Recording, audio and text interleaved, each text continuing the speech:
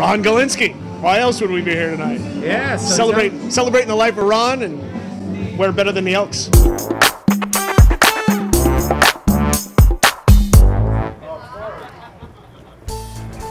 Tell us your feelings about tonight.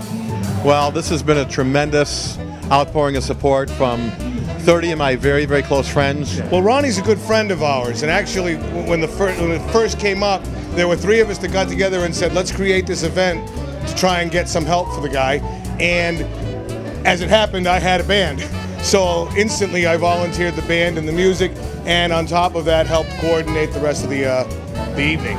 To support a community activist, Ron Gilinsky. He's a man who always have given back to the city, and now it's time for us to reciprocate and give back to him. I'm here to celebrate Ron. I mean, Ron's a great guy. He gives back to the community all the time.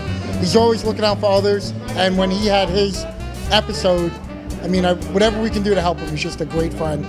Because Ron is a great man in the community, and he's at all the events that we attend, and he does a lot of charity work, and we're happy to support him tonight this evening. So Steve, tell us a little bit about why we're standing in front of this car.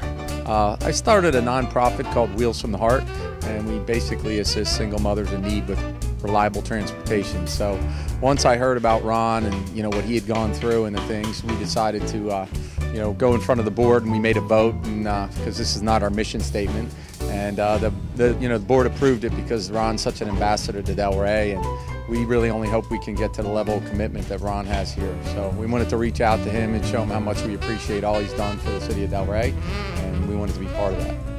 Well, I'm here to just support a great friend, Ron Gilinsky. He's a great guy, always willing to do and go out of his way for other people. So I want to just come and help support him and his cause, and in a way I can to help out. He's probably the only person I know that doesn't have an enemy. Ron never stopped thinking about others.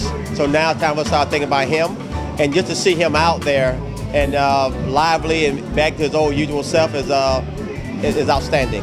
No, not at all. Actually, I'm getting more excited by the minute. We've really done a nice thing for the guy, and it really is a room full of nice people, which is exactly what I like to do with my music. Sneaking into the hospital to find Ron while he was in there, so I had to. I actually got them to believe that he really was my brother, so the nurses would let me in. So it worked out. Well, you guys look a little bit alike. Thanks. I'm just saying. Listen, I'm paying a compliment. Is there? I can't assault someone on camera, can I? Sure you can. I can go right back. And so you're here tonight to make sure that we have a lot of fun, but the fun doesn't get out of control. Make sure Ron don't get out of control. One of the It's kind of hard to hide anything from Ron.